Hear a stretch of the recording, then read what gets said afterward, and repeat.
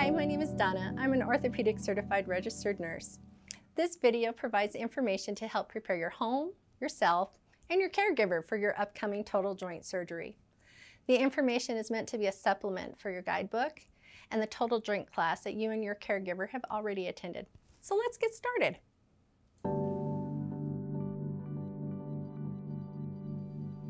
Pre-surgery visit should happen 2 to 4 weeks prior to your date of surgery and is a time for you and your caregiver to sit down with your surgeon or physician assistant and discuss the details regarding your surgery. This is also a great time to bring your walker to have it sized for you so it's ready to go if you haven't already brought it to the class.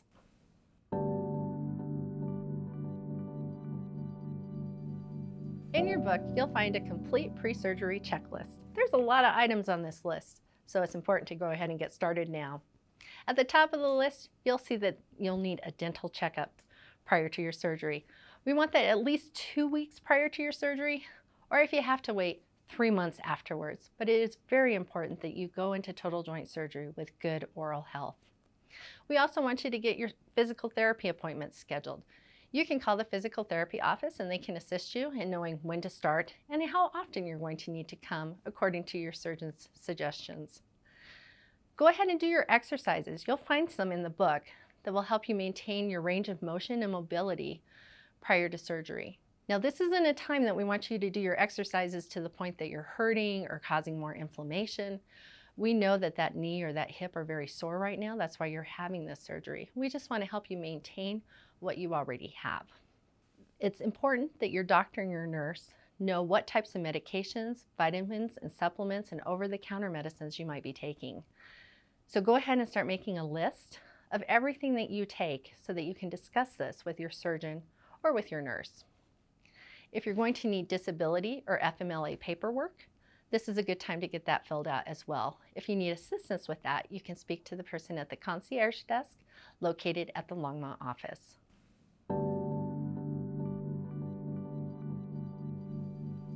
In your book, you'll find a complete home preparedness checklist. I'm just going to hit a couple of the highlights on there. You want to make sure that your home is safe and ready for your return from surgery. Remove any tripping hazards. That would be like rugs that are laying around. You don't want to trip over those with your walker. You also want to think about your pets. How are they going to handle you coming home from surgery? Are they able to just be in a room while you come in and get situated? Or do they need to stay with a friend for a few days? You want to clear pathways in your home so that you can negotiate your hallways into your bathroom, your bedroom, and over to the table for meals with your walker. Now is the time to move things out of those hallways so that you have enough room. When you're in the bathroom, go ahead and try out whether you're able to sit down on your toilet and get up using only one leg. It's not that you won't be able to use your knee or your hip after surgery, but they do get sore and sometimes they get tired by the end of the day and you might need some assistance getting up.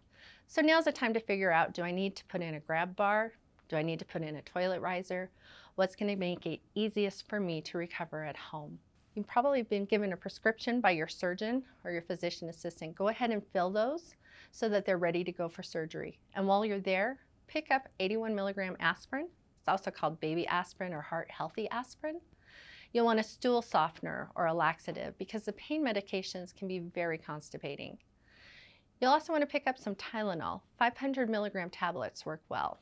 Okay, what else do you need to have in your home prior to surgery? Well, food, that's an important one. You want to have nutritious meals and snacks available for you at home. Think of those things that you're willing to eat at 3 in the morning or 3 in the afternoon, because we're going to ask you to have some type of small meal or snack every time before you have any medications. Go ahead and prepare those so that they're ready to go and easy for you to consume.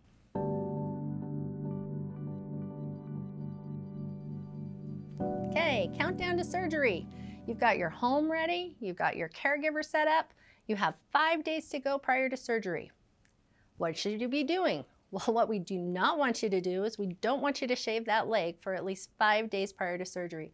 Don't shave anywhere around that operative site for 5 days prior to your surgery. We also want you to stop any vitamins, herbal supplements, or anti-inflammatory medications that you might be taking. Ensure that you've completed your home checklist and that you have your adaptive equipment ready to go.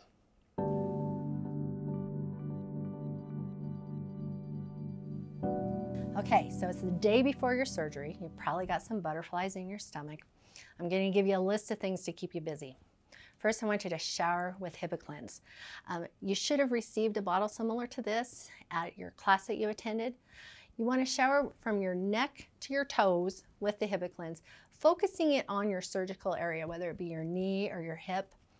Really gently lather and massage that area with the Hibiclens for 5 minutes before rinsing it off. We don't want you to scrub the skin or scratch it in any ways. We want that skin intact. So just a nice gentle lather for 5 minutes. Today is a good day to concentrate on good nutrition and hydration as well. We want you eating healthy foods. We want you drinking water throughout the day. Carry a cup of water with you wherever you go. You're going to feel much better tomorrow if your nutrition and hydration is good today. Pack your bag. You want to bring your walker. Now I know it won't fit in the bag. You're not Mary Poppins. Maybe put it next to the bag. Inside your bag, you want to put your medications, any medications that you're already taking at home that you might need at the surgery center, as well as the pain medicine that was prescribed by your doctor. If you're using a CPAP or a BiPAP, you also want to have that ready to come to the surgery center. If you have special dietary needs, we want you to pack snacks that you're able to eat. Think of things that you are willing to eat when you're not feeling 100%. If you have a cold therapy unit at home that you're bringing for your knee, you want to pack that as well. And then any cases for eyeglasses, hearing aids, dentures, go ahead and bring those along so that we can keep your valuables safe.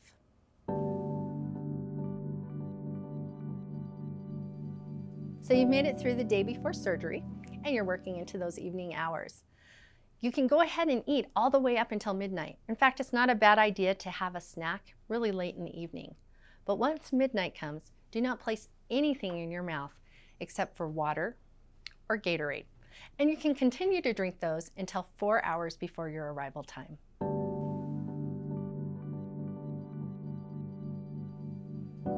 Good morning. It's the day of your surgery today. So what should we be doing? I want you to jump in the shower, take a shower with your Hibiclens again. Remember to go ahead and lather from the neck all the way down to the toes. Focus on either your hip or your knee, whichever joint is being replaced. Lather up that area for a good 5 minutes. Remember, be gentle with your skin. We don't want you to scrub or irritate the skin. Just a nice gentle lather. We don't want you to apply any lotions or colognes afterwards, no makeup. And we want to make sure that you remove any metal that's on your body. Jewelry, watches, piercings. If you think that a piercing is going to be a problem to get out or a ring is going to be hard to get off, go ahead and visit your jeweler. They can help you with that. Sometimes they can even put in a plastic post to maintain your piercing. We want you to dress in comfortable clothes. After your surgery, you'll either have a bulky bandage on your hip or your knee. So if you're having hip surgery, think about wearing pants that are very loose fitting around your hips. Or if you're having a knee surgery, either shorts or something with a wide leg to it that's easy to put on and off. Also pay attention to the footwear that you decide to bring. You want something that has a non-skid sole to it and fits firmly around your foot. No flip-flops or sandals.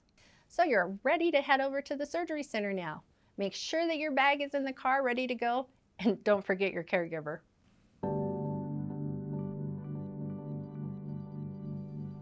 Okay, so you've arrived at the surgery center. Go ahead and enter through the front doors and turn to your right. You'll see the surgery center right there.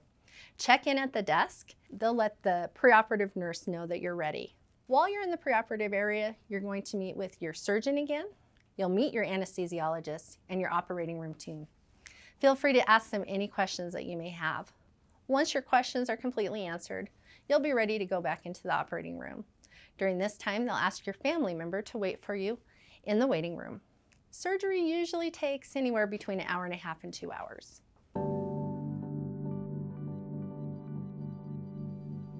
Once your surgery is completed, you're going to go into the surgery recovery area. This is also a lot of times referred to as the PACU, or post-anesthesia care unit. You usually stay in this area of the surgery center for about 3 to 5 hours. When you wake up, there might be a couple of sensations you notice right away. A lot of people think there's a cat in the bed. I guarantee you there are no cats at the surgery center.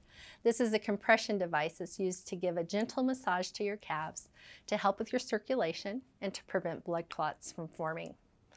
Ice will also be applied to your surgical area prior to you waking up, so you might feel like that knee or that hip are pretty cold. That's completely normal.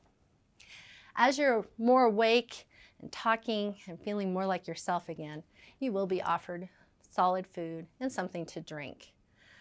Once you've had that solid food, something to drink, you're a little awake, a physical therapist is going to come in and work with you, and you will have a physical therapy session prior to going home.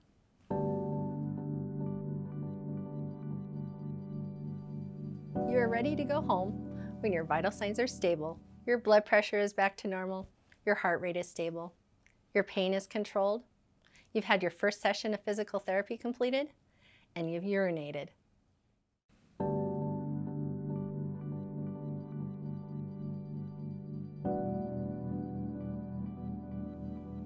Well, managing your pain is going to be important after surgery. I would be lying to you if I said there was no pain associated with surgery.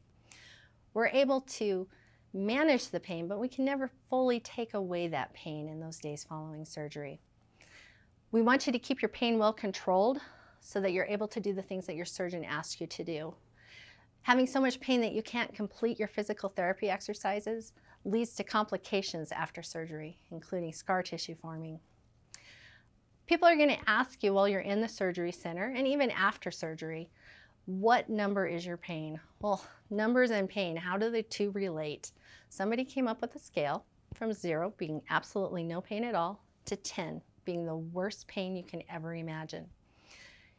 Go ahead and look in your book. There's a chart in there that explains the scale so that you can tell your surgeon or your nurse where your pain level is at. While taking pain medication, we don't want you to make any important decisions, no driving, and no operating machinery or appliances. Also, while on pain medicine, do not consume any alcohol or any marijuana products.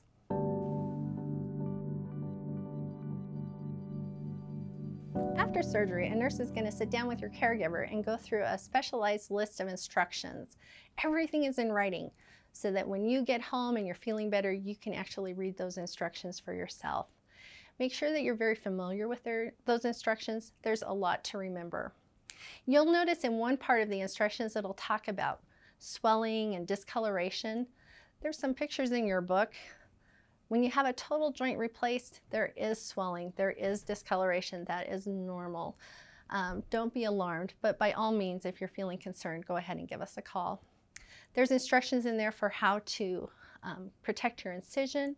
There's instructions for icing, for how to manage your pain. There's a reminder to take aspirin. There's also instructions regarding your diet, constipation, and diarrhea. Go ahead and read through all of those.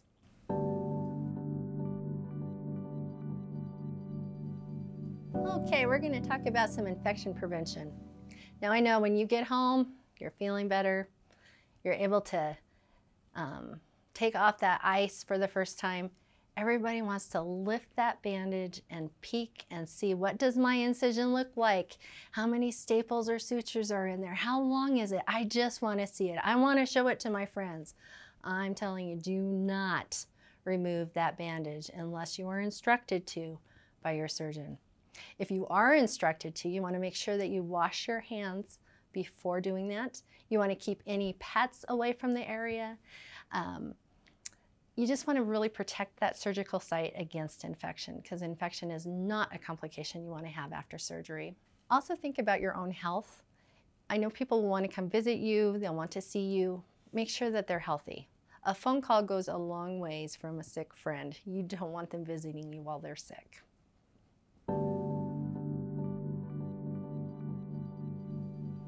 Okay, so what are some of the common complaints that we hear after total joint surgery? Well, swelling is a big one. You are going to have some swelling after surgery. It's something that we expect, but if it's to a point that it's concerning to you, go ahead and give the office a call and they can talk to you about it. Nausea. A lot of people feel nauseous after surgery. We do our best to try to treat that. There's different medications that we can give you. But one of the things that you can do to protect yourself from nausea is make sure that you're eating prior to taking any medications. Get up and get moving, and make sure that you keep constipation away, because anytime you're feeling constipated, you're also going to start to feel nauseous. We've spoken a lot about constipation, and there is some books There is some material in your book that covers that as well. But like I said, that's probably our #1 complaint. Loss of appetite. That can also happen after surgery, and that's okay. If you have to only eat small meals here and there with your pills, go ahead and do that. Emotional ups and downs. Well, we also hear a lot about that, especially around day 5 to day 7. You know, the first, second, third day, people are rock stars. You feel like you could take on the world. The pain isn't that bad. You're moving around. Your knee or your hip is moving great, and you feel like you could do anything. And then on day 5, you're saying, I don't know why I did this. I don't want to get out of bed. I don't want to do my exercises. I don't feel good. I feel sick. That's normal. It's normal to have up days and down days throughout your recovery.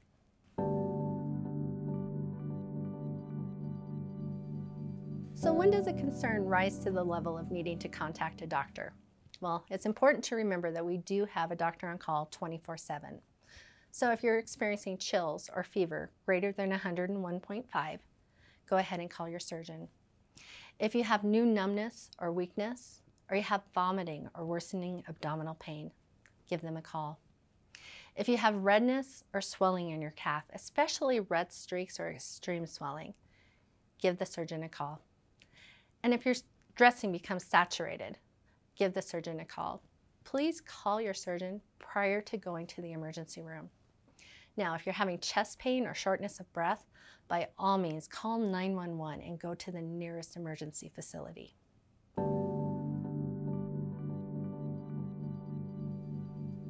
Part of the pain management program in knee replacement includes a procedure called an adductor canal block, or an ACB. This is in addition to general anesthesia. The ACB is a procedure done in the preoperative area by your anesthesiologist. It includes doing an injection through the front of your thigh along the nerve that decreases sensation in your leg and minimizes pain for anywhere from 12 to 36 hours, usually right around 24. This procedure happens in the preoperative area, and your caregiver is more than welcome to stay with you. We do give you some medication that helps you relax. You're pretty forgetful. You don't really care much about this procedure. Some people don't remember it at all. After your knee replacement surgery, you are going to have some precautions to follow. Make sure you read your surgeon's instructions carefully. No pillow under that knee. We do want the leg elevated, but do not place a pillow directly behind your kneecap. Put it underneath your calf. No twisting or pivoting on your knee. Make sure you're doing your physical therapy exercises and using your ice as needed.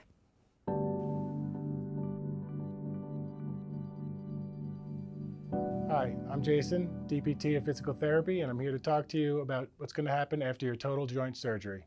First, I'm going to talk about adaptive equipment, using a walker when walking and getting in and out of a chair, and then we're going to talk about how to go up and down steps safely. When walking with the walker, make sure you stay close to the walker and do not get too far away from it. When sitting in a chair, make sure you reach back with each arm, grab each arm of the chair, and lower yourself down with your arms and kick out your leg. So when you get up from a chair, make sure you do not reach forward and grab the walker. You need to push up from each arm of the chair, use your arms, and raise yourself up, then grab your walker.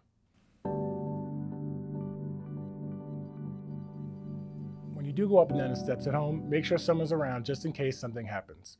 When you go up the steps, I want you to step up with the good leg, and when you come down the steps, I want you to go down with the bad leg.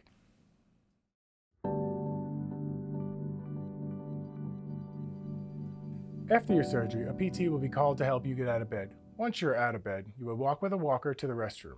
Once you have successfully used the restroom, you'll be put in a wheelchair and taken to the PT gym where we will ensure that you are able to go home safely.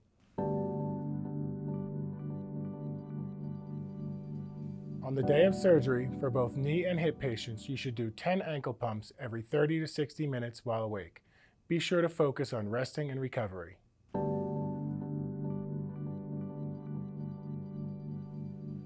Knee patients will need to start doing some of the exercises outlined in your guidebook the day after surgery. For the first couple of days, walk with your walker inside and start your range of motion exercises, specifically the supine heel slide and heel prop. You will have a second PT appointment within a couple of days of surgery where we will personalize your rehabilitation exercises.